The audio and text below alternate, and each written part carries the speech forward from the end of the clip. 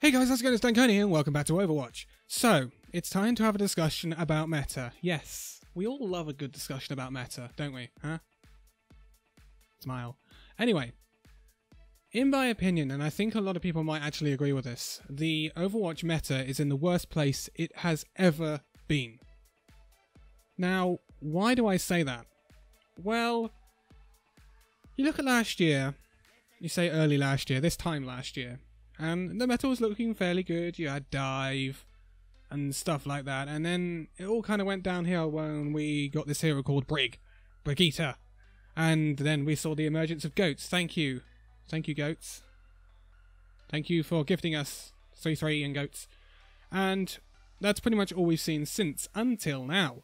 So goats is still very prevalent in the Overwatch League. I think we can all agree with that.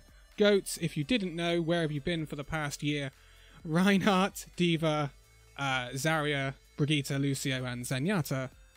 No DPS. They don't exist anymore. Welcome to Overwatch 2. Oh my god. And it had its time on ladder, mainly at the higher SR. But the problem with goats on ladder, when you look at the Overwatch League, these people playing in the Overwatch League are playing with their teams day in, day out. They have, like, incredible amounts of synergy, some of which we've actually not seen before. And so they can nail goats, because most people say that goats is an incredibly unskilled meta. Well, actually, you're wrong. Yes, it might just seem like it's 6 people running into 6 people and whoever gets the first kill gets lucky. It's not like that. They're goats. Whoever wins in a goats meta, it comes down to very fine margins in terms of positioning mainly. So that's why Overwatch League teams are so good at what they do. And that's why the Vancouver Titans and the Shurk have been dominant for so long in that meta. They are like pin perfect on goats. Whereas some of the other teams, notably like, say, Paris and stuff like that, if you've got like a weak Zarya or something like that, then you just can't. You haven't got that power. The problem is, on ladder, it is very hard to strike up that sort of synergy. Especially at the high level now, when you can only duo for 2 people above Master, I believe, in Grandmaster and Top 500. So it's very hard to create that sort of synergy, and you very rarely see it. Unless you've got Overwatch League players on your team, which you're only going to get in America anyway. But so goats had its time on the ladder, but most people got fed up with it because a lot of people want to play DPS. There are more DPS in the game than there are any other categories, so people are going to want to play it. And so there was kind of this, you know, an eventual pact made on the ladder where goats just wasn't played. It was frowned upon because it's goats. Go goats, dude. Go goats. Just win forehead. That's kind of frowned upon on the ladder at the moment. And so goats has kind of faded out on the ladder. This has created a massive disconnect between the Overwatch League and Overwatch. Like, it's almost a different game at this point. We have never seen a meta where the pros and regular players are so far apart, and it hurts the league's viewership, it hurts the game, and it's just not a good place to be in. And it kind of needs sorting out. We thought before Stage 3 started that we might be getting a 2-2 roll lock in the Overwatch League, which would have ended goats. That's without a doubt. But we haven't seen that. So the question is, on ladder, what has replaced goats? Well, it's bunker, basically. Orisa is the best main tank in the game right now. And I don't think I was ever going to say that, but she is. And Reinhardt is the worst. Because Reinhardt is incredibly vulnerable, unless used in a goats type of comp. He's very good with tanks. He gets bubbled by Zarya, he gets protected by his D.Va in goats comps, and he basically smashes everyone's brains in.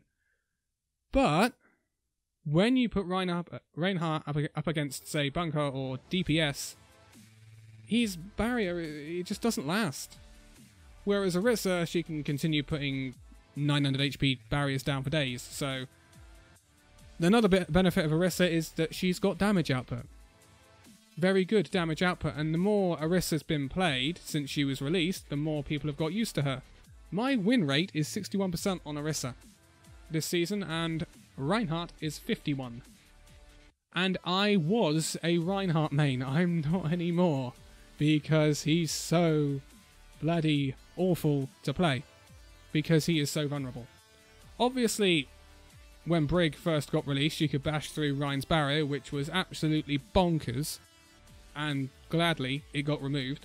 But there is this big disconnect at the moment, and Bunker's not getting transferred to the Overwatch League. It's just not changing, because Goats is so prevalent.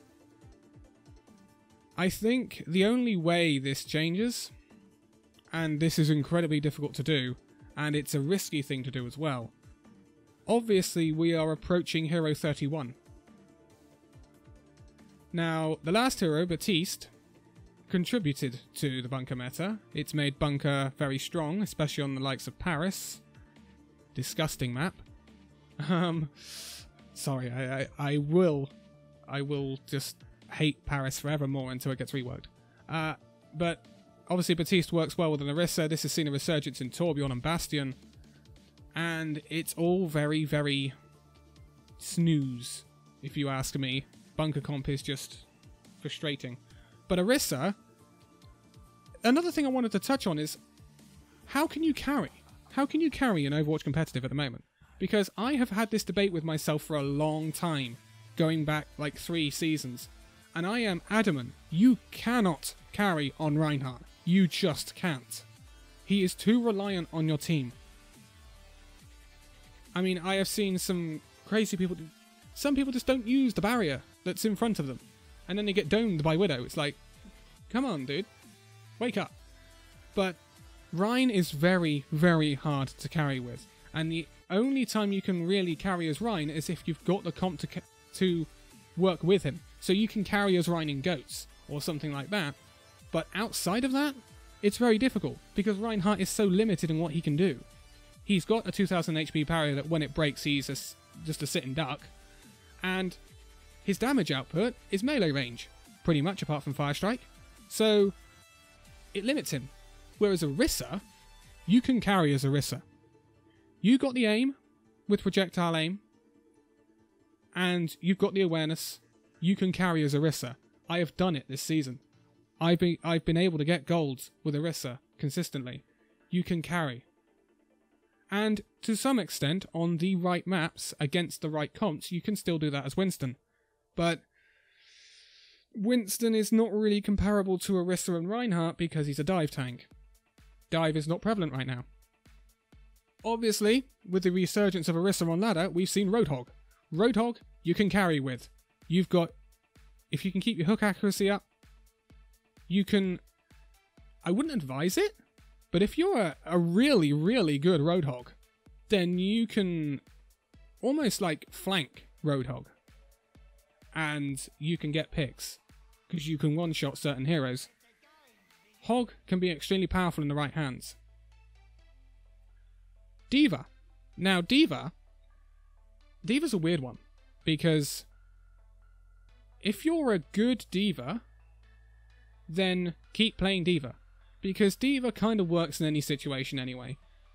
Yes, it's not ideal playing Orisa D.Va, but it's not the end of the world. It's not ideal playing Reinhardt D.Va, but it's not the end of the world. It's ideal to play Winston D.Va, but that is not correct, or say ideal, against every comp on every map. Ideally, if your main tank's playing Orisa, then you kind of want to play Roadhog for the whole hook combo. But if you play D.Va, if you're D.Va one trick, and you love D.Va, and you're a really good D.Va, then play D.Va. Because this has been the age-old debate about D.Va. She has been in pretty much every meta since the game was launched, because she's so darn good. I used to be a D.Va main. I switched to being a Reinhardt main. I regretted my life, and now I'm going back to being a D.Va main. Yes, I'm a diva main again, with a dash of Orisa on the side. I'm still playing my tanks. I didn't think I still would be, but here we are. But there are certain heroes you can carry with these days. Wrecking Ball, Hammond, is a very, very unique case. Hammond gets played in DPS comps, so if you're playing 3 DPS or perhaps even 4 DPS solo support, then you'd probably play a Hammond, because you're too isolated as an Orisa. You just wouldn't play Reinhardt. I mean, why would you play Reinhardt and Winston? You can't really play Winston without another tank alongside him. And also, don't play Winston into Hog. Don't play Winston into Roadhog, please. You're not going to have a good time. You can't kill Hog, and Hog can sure as well kill you. So, just don't. But the meta divide right now is really... it's really worrying. We've also seen a lot of resurgence in May as well. And obviously, as I said earlier, Bastion and Torbjorn. McCree also benefits from this, because obviously he's highly immobile, McCree. But if he can sit behind an Orisa barrier, then he's gonna click heads eventually. But it could change with Hero 31. It just depends what Hero 31 is. It would be incredibly difficult to change both things. It would have to be a groundbreaking hero. A lot of people want Hero 31 to be a new main tank. Along the lines of Orisa Reinhardt, a shield-bearing tank. Yes, we had Wrecking Ball, but Wrecking Ball is a very weird case. Early on, we thought he would replace D.Va. The problem is, no one can replace D.Va's defense matrix, even if you've got your own shields, Wrecking Ball. He's not going to replace Zarya, because Zarya is Zarya. He's not going to replace Hog. He's just played in solo tank comps. It's really weird. But he's not an out-and-out main tank that can protect a team. I think people want to see, or some people at least, want to see a new main tank that can protect a team. What that would come up as, I don't know. You've got Reinhardt, who's got the movable barrier on his arm. You've got Orisa that's got the placeable barrier. So I don't know what we might see. You've got Winston with the bubble, obviously. I'm not a game designer, I'm not a hero designer, so I can't say, well, we can have this, this, and this, and this. But something I think that needs to happen is they need to have some sort of immunity to CC, crowd control. I know Orisa has this already, but you need to give them another option, because I think that's another reason why Orisa is so darn popular right now on ladder, is because you can just fortify, and you can say, you ain't freezing me, you're not bashing me, you're not stunning me, you're not hooking me, you're not halting me, you're not doing anything. I'm going to stand here, I'm going to shoot you. That's really powerful about Orisa right now, and that is one of the most standout things about Orisa compared to Reinhardt. Reinhardt can't do bugger all about stuns. If McCree stuns you above your barrier goes down. If Brigger's behind you, she stuns you, you're a sit and duck. If you're halted, unless you keep your barrier up, you're going to get hooked. So, I think Reinhardt needs some jigging around, but the problem is, if you buff Reinhardt, then you buff goats. And if you buff goats, you buff the Overwatch League's meta. And so, you're not doing any favours for the Overwatch League, but you are doing favours for the ladder. It's very difficult. And also there's this idea of power creep, because obviously we are seeing a lot of buffs. Orisa has got in this position from constant buffing. McCree. Need we talk about buffed McCree on the PTR? That is power creep right there. Because that is trying to counter goats.